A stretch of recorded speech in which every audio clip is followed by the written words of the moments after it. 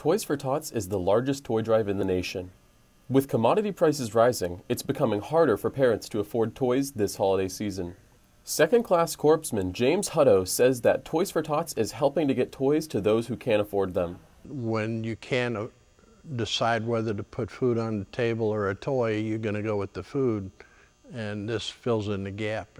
Last year, over 13,000 toys were distributed. Major Dennis Waite hopes to spread even more holiday cheer this year. So we're looking at about 2,000 families. Last year we did just over 4,000 children, and we're hoping for 5,000 children this year.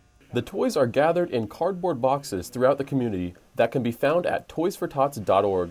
They are then sorted by age and gender before being distributed to families in need.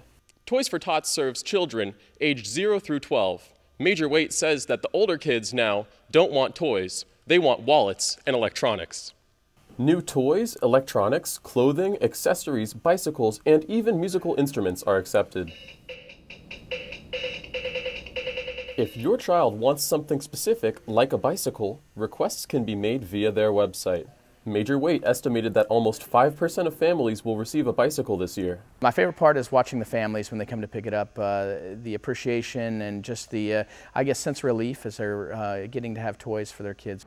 In 1947, Marine Major Bill Hendricks and his wife Diane started this program. This year marks the 75th annual Toys for Tots Drive. If you want to make a child smile this holiday season, donate to Toys for Tots. My name's Francis Capper, WFT News.